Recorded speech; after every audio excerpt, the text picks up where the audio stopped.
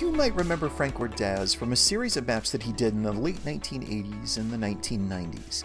But you probably already knew his work and believed it from movies like E.T. and Star Wars and Star Trek and Neverending Story and Goonies and a whole lot more. Today, Frank Ordaz. It is an intense time to have a discussion about things, considering the backdrop of things. But it's funny, I was thinking about your story, and I thought, if Moses had a burning bush, you as a young guy had a bougainvillea bush. And from Yes. what I was reading, it really got down to growing up in East LA, hard circumstances, but there was something that just triggered you about that, the beauty that you saw, that kind of transcendence, that there was something that connected there for you. What's really interesting is, that word mesmerizing is from a magician, Mesmer, I believe. And I was taken to another place. It was almost like an epiphany. It was seeing the wondrous creation, the beauty of the light. I mean, I could right now see it in my mind's eye and just kind of hearing some bees and the light glistening off the petals.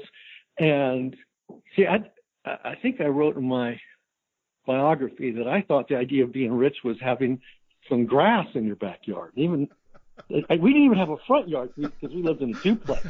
And for years, we just had brown dirt, and our neighbors would have green grass, so our clothes were always dirty and their clothes were always clean. And so my idea of being rich was, coming in after a day of playing, not having brown marks, but green marks on my pants. So, success is color-coded in that way for you. Okay. Yeah. Okay. But this burst of color, it's never escaped me, and I'm always now attracted to color, because in a very drab world of grays, God's creation has these wondrous colors, and you see that in plants and animals and sunsets.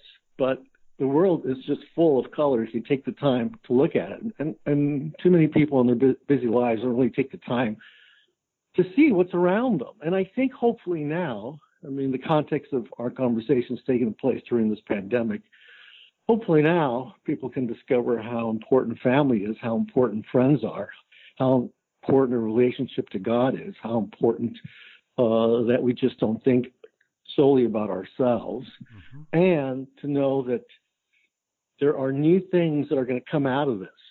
There are going to be new discoveries, going to be new understandings, and new possibilities. And that's, I think, what we need to focus on, as opposed to, well, why can't we go back to the way it was? Well, life has these changes, and adapting to these changes are kind of these new realities. I'm going to put a little Christian perspective on it. It's kind of like when Jesus died on the cross and then there was a resurrection. For a lot of people, nothing seemed to change, but something dramatic happened as we're now coming upon Easter.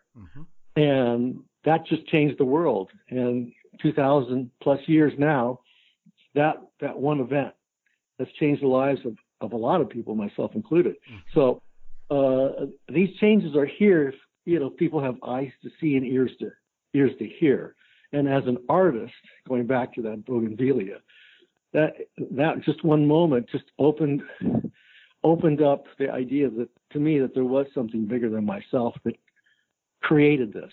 So one thing I did read too was your dad. Is he still around, or has he passed? Yeah, yes, he is. In fact, my mom just celebrated her 96th birthday, and my dad. My gosh. My dad is 91. He sounds like I would love to meet him at some point, just because I loved that quality of finding. He wasn't able necessarily to get to realize a gift in art, though he had skills and he had ability. But when he got to see his son go to heights unimaginable, you went to the White House, for heaven's sakes. Yeah, I took that for granted at one time, and not anymore. And I had a conversation with a friend of mine. He was a teacher, So I asked him, how come you never pursued art as a career? And he said, well, a lot of it had to do with, with my parents, and especially my dad. I go, well, how's that? He goes, well, my dad, they said, you might not make it as an artist, and you might need something to fall back on. You might need something to sustain you. And Curtis, I never got that from my parents at all. Wow. My dad always said, you're going to make it. God has given you a gift. You need to develop it, and people need to see your work. I have never, ever from my dad ever said, well, you're going to have to be more practical and go to college and do something else. Never. So I from my primary care provider being my mom and dad, I've always had 100% support. And that's important because the life of an artist is a very difficult one, especially now. Yeah. All the galleries that represent me, they're all shut down. One Carmel, Santa Fe. And so most people aren't thinking necessarily about art right now. They're thinking, okay, where's my next paycheck going to come from? Am I going to have enough food? Am I going to have enough toilet paper? And do I have enough money now to pay the mortgage or the rent? Mm-hmm. But he never. I still think art. He never wavered. They both just steadfastly believed Frank's going to make it. He's going to be the artist in the family. He's going to do great things, and they just held with it the entire time. Yeah, that's beautiful. Yeah, it is, and I think as I get older, I kind of see my dad. My dad and I had a kind of a rough relationship, but I've as an older, hopefully wiser man, I focus now more on the positive things, and that is something I think that has just really been a major breakthrough, is just seeing how an important quality that was. If he had any other type of attitude towards my work, my future would have been different. Absolutely different. Wow, thanks, Pops. That's wonderful. That's wonderful. Absolutely. Yeah. The one contrast I was thinking of too was you end up in a very elite world in a way that was integral in the culture at the time. People consume films now so quickly and kind of flippantly that it doesn't have the same drama that it used to have. It doesn't have the same epic impact in some ways. Even with gobs of CGI and special effects all over the place, it just doesn't stop the culture as quick as it did in the 1980s or in the 1970s, early 1990s, where a film was really something that people kind of would chew on more. And so you went from one side of LA, and then eventually you end up on the very opposite side of LA in many different ways. You end up working in Hollywood with the biggest names. You have a fantastic IMDb page that I was kind of scrolling through. It was like, wait, you did that too? It wasn't just Return of the Jedi or all the Star Trek movies, but like Howard the Duck and E.T. Don't say Howard the Duck. Go on. There's go on to the next film. Okay, let's say Never-Ending Story. There's a whole lot of love there. Or Indiana Jones, Temple of Doom. Yeah. You had really honed your ability in painting to a point where probably everybody listening to this, you have this bucolic image, or you have a setting in your mind from a film that you watched, and it was probably from Frank's hand at one point that made and conjured that whole thing for you. Whether it was the opening scene in E.T., or some of the more dramatic shots that happened in some of the Star Wars movies. I mean, heavens, you did the skin of the Death Star. There's a lot of this stuff that had a realism to it and a granularity that all became so believable. They got woven into these stories. Now, you had studied with some pretty amazing heavy hitters. I was thinking about it too. It's almost like you were kind of grafted into the European art scene by the people that you studied under. Yeah. I kind of landed right at an interesting time. When I was at USC, I went to Art Center College of Design as well as USC. But at that time at USC, the direction was abstract expressionism. Well, I had studied with a man who was, in fact, I studied with two men who were born at the end of the 1800s. And one of them was essentially trained in the academic period at the Chicago Art Institute, and it was the old-fashioned go to the Art Institute. You painted live from the model, but before you painted live, you drew. You drew for several semesters, maybe several years, and then you were allowed to paint. And after a day of painting, then the master would come in and critique, and then you would repeat this over and over, and you also drew and painted from plaster cast. So that's the way I was trained. And so it gave me a very solid foundation. And then I was mentored by Sam Hyde Harris, and he had a studio next to a Western painter called Frank Kenny Johnson, and he was very good friends with Norman Rockwell. And Norman Rockwell would escape his kind of pristine homespun image in New York and come and play in California with Sam. He would throw these outrageous parties.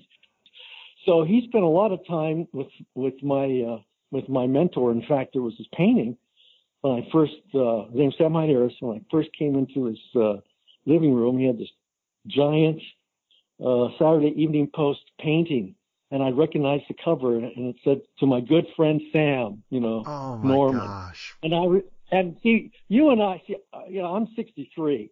So when I was younger, Norman Rockwell was a big deal. And I would imagine to millennials today, they probably don't even have a clue who Norman Rockwell is, or the effect that he had on the culture, especially the importance of the Saturday Evening Post as a magazine that essentially introduced Americans to the idea of the American myth. Mm-hmm. That yes. How one should live the good life, yes, right? And that's right. How young boys would swim at the water hole and that sort of thing. In fact, think about it. There was a time with the Gibson girl, right? Right. Charles Dana Gibson, through his pen and ink drawings, created this Gibson girl, and women would essentially try to recreate that image in their hairstyles. And so artists had a huge influence during the early part of America. And so Norman Rockwell fit into that myth. And so these men kind of filled my head with just this culture. So I never, ever considered anything else but being an artist, because the history of art and the history of all these people that had come before me that were foundational. Like I paint on top of the shoulders of these titans of art. Mm-hmm. It to me, it was such a rich history. And so that's another reason. Go ahead. No, that was one of the things too, is looking through each person's work, whether it was Samuel Hyde Harris or whether it was Lukic or Bongart, that I thought I could almost start to pick out traits that you absorbed over time. And I don't know what their methodology was like with you.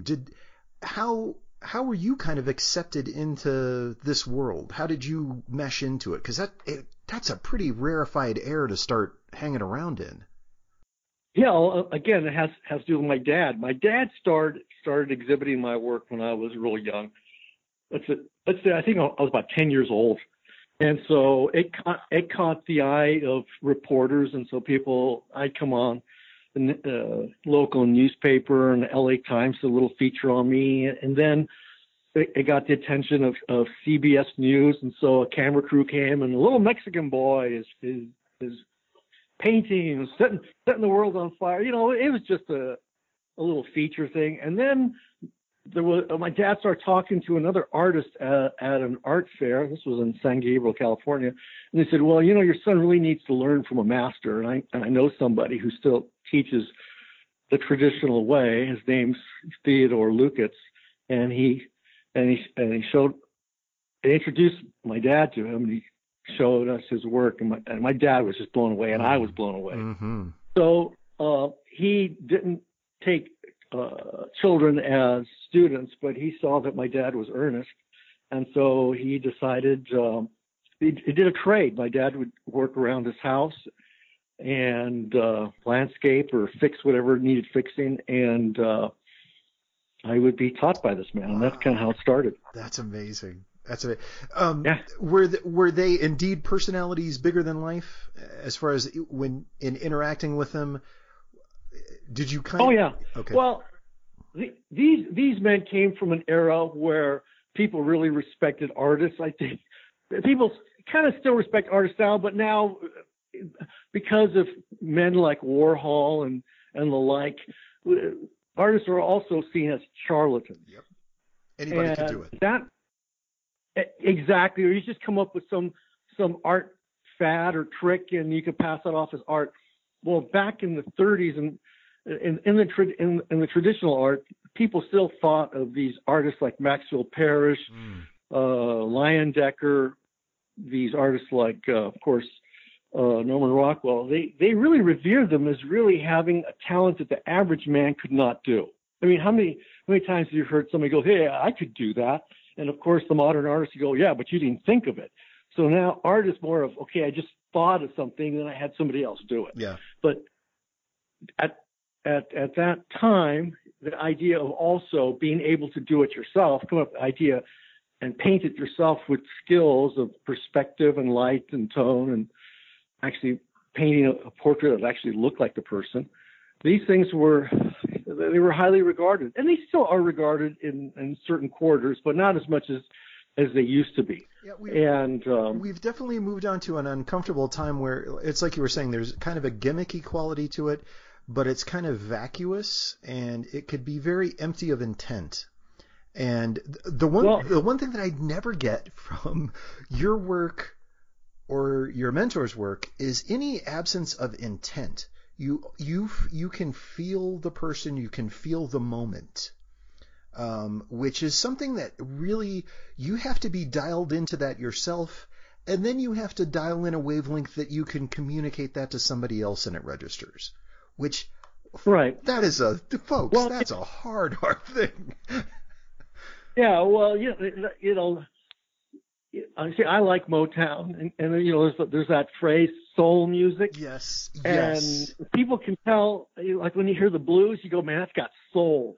And the phrase essentially means it's coming deep from experience. It's coming deep from having lived a life through disappointment, through betrayal, and just the hard knocks of life.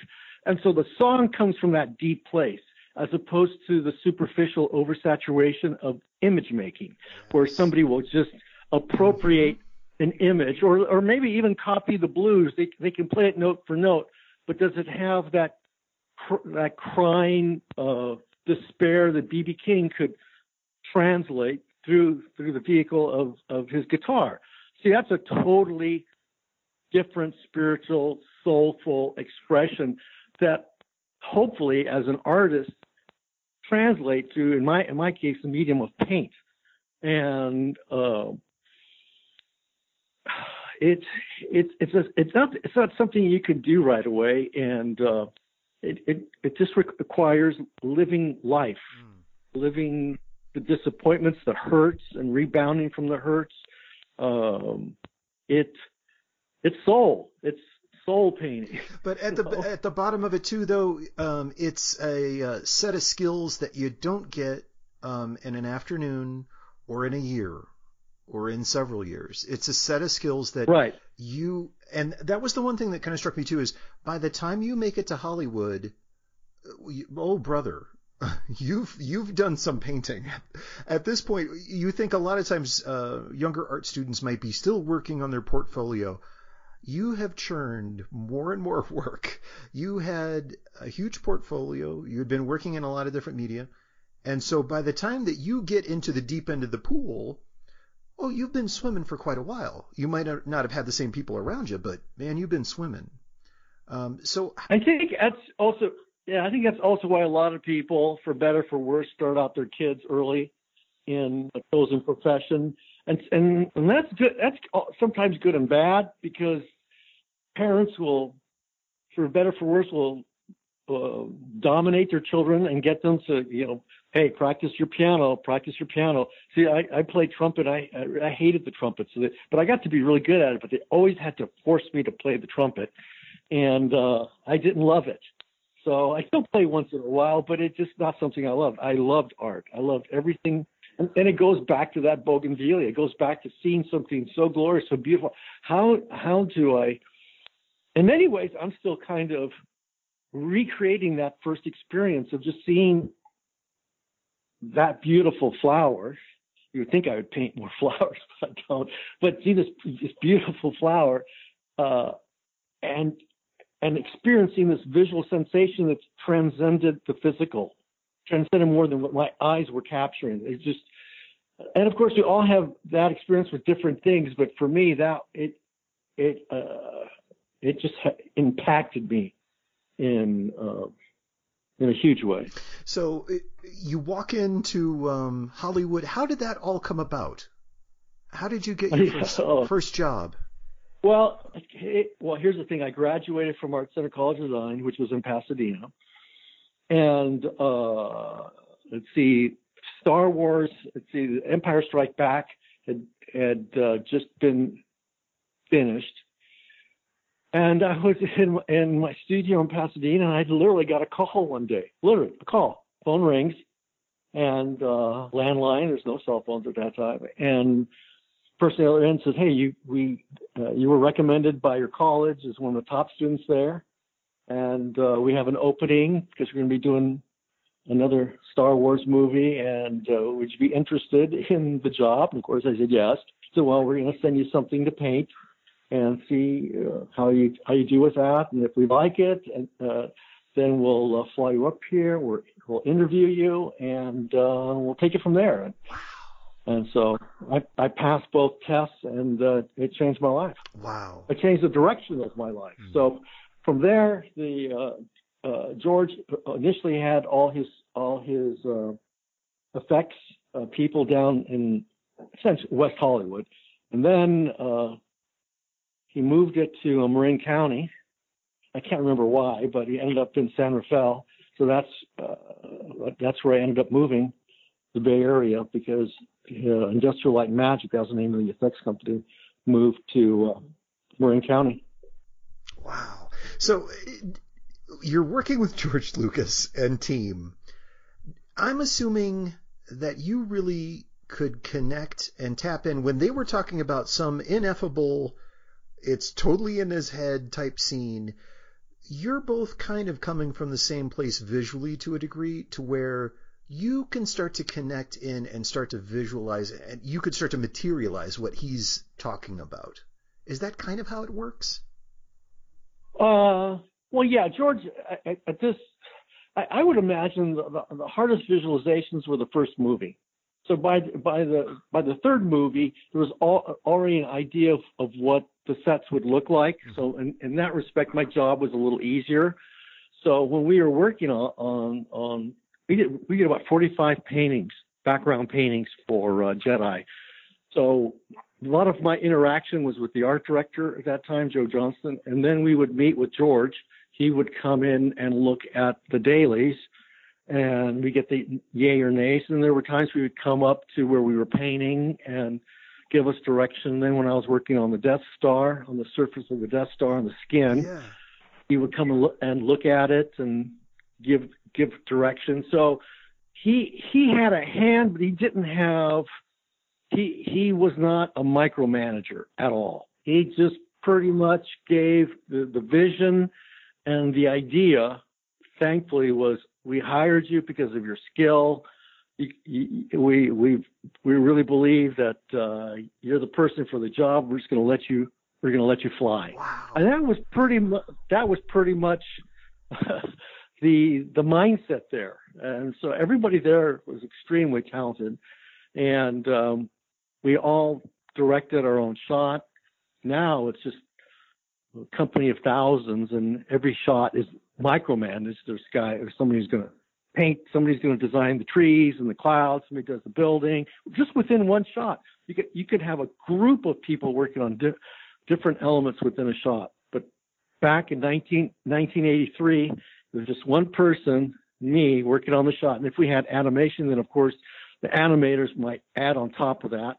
And then if we had any type of flying objects, then that would be added to it. But essentially, I was involved throughout the entire process with the shot. So wow. it was a small group effort, nothing like today. In fact, that's why the films are actually more expensive to produce today than back then, because you have a larger team of individuals who are working on different layers of the shot. So there's just that much more people to pay, and makes that much more expensive. And for that reason, a lot of the jobs have left the country. There's ILM now in Vancouver, London, and also in Singapore, last time I heard. Interesting. So, yeah. So you go from Jedi, and then word gets out, and you start getting more and more jobs where you're providing the background matte images for a lot of important no, I was an employee there. So, okay. So I got hired to work in Industrial Light and Magic, and so, the first thing I worked on was opening the ET, and after that, I worked on, I can't remember if I worked on Wrath of Khan, the Star Trek, or if I worked on Jedi. I forgot the sequence, but as an employee, we just kept working on movie after movie. And back in that early 80s, Industrial Light and Magic was the dominant player in the effects world. So if any movie needed special effects, we were the top dog. Wow, now, that's so cool. now it's there were other competitors, but nothing like Industrial Light and Magic. So we got to work in all these premiere movies. We pretty much had a contract with Paramount. That's why we did the Star Trek movies, and then any other movie that came down the pipeline. And we got all of Spielberg's stuff. So any movie that was done by Spielberg, because George and Stephen were good friends, so that's why we worked on E.T. and the reason why we worked on Indiana Jones. So and then of course I did a little effects for Back to the Future. I don't know if I got any film credit on that though, but I did one shot for that movie. Wow. Okay. And so so there's just we were just the top, and then after that it all kind of fell apart, and it fell apart because the digital revolution occurred, and now people could undercut Industrial Light and Magic for effect shops. So you lived through the arc of this industry, kind of the rise and kind of change and morph. Now, somewhere a little bit later on, and part of the reason why I was supposed to be talking with you was you made some maps. And specifically, you did a series of maps related to kind of key sports in the U.S. And from what I found, you did a football for NFL, you did a Major League Baseball map for the U.S., and you also did a PGA Tour. How did these projects come about? I kind of started my own business. I always wanted to be an illustrator and illustrate books. So I started my own illustration company. And I had a client who liked my work, and he said, "Hey, would you ever consider doing these maps?" And I've already talked to some licensing people, and I can get licensing from PGA and NFL and baseball, which he did. I mean, they liked the work, and so they licensed these particular maps. So that actually was a really fun project again, because it gave me the opportunity to use my gifts in a totally different way. It was a lot more pictorial and illustrative, so I can use bright colors. I can paint people. In the background world, you don't really paint people. Everything is just spaceships and backgrounds and outer space. Yep. So it felt really good to be able to paint a golfer and a guy catching a football and the guy hitting a baseball. Yeah. So I just had a blast doing them. And here's a funny a little anecdote. And my baseball map has appeared in several movies. I was watching Anger Management, with Jack Nicholson and Adam Sandler, and so that baseball poster is in Adam Sandler's bedroom. Oh gosh! And that poster is also in the movie Moneyball. So if you see Brad Pitt in his office, that baseball poster is right on his wall. So how do you get together the data? How did you select images and everything when it came to, let's say, the football map or the baseball map? Well, it definitely would have been easier now because you just go on the internet and find images. I'd have to go and buy books, go to the library. Of course, I was a big sports fan, so I had issues of Sports Illustrated and that sort of thing, and just kind of do a little clip here and a little clip there. And I put the whole painting together with that time using a copy machine. And so I would just make copies of these images and create them all different sizes and kind of work like a collage with all these little black and white copies. And so I designed it that way. Then I drew it all in once I liked the design. And it was very time consuming. Oh, dude. But it would have been so much easier to do it now because I could design it on my computer in Photoshop, and I can resize, and it is so much. It is ridiculously so. So those 3 maps come out and obviously had pretty good success. Was there anything else cartographic that you'd worked on at this point? That had to do with maps? Yeah. That was about it. Okay. That and eventually we did another map for them, Indian chiefs. The company was called Worldwide Impressions, and so they hired me to do, I think, another map for famous Indian chiefs. Oh, wow. And so it's out there somewhere. I'll have to find that. So, gosh. Yeah, and what else did I do? I think that was. Oh, then I did one on famous ski resorts. So there's another one out there. There's a skiing one out there, and so I did a lot of the illustrations of a different type of skiing. Wow. Guys drop down from a helicopter, people who do cross country skiing, downhill skiing, jumping, and that sort of thing. So that one's out there if you can find it. Okay, that I'm gonna on the hunt this afternoon. I'm gonna start looking for both of those. That sounds great. Man, I cannot thank you enough for your time. This has been so generous of you. I so appreciate it. I feel like I've... Well, I have all the time in the world now that we have this pandemic. We could do an ongoing 8-part series. I think it's a point of day by day. Our thanks to Frank Ordaz. You can find him at ordazart, O-R-D-A-Z art.com. Feel free to contact us if you have questions or requests at newprojectionscast@gmail.com, and we'll catch you next time.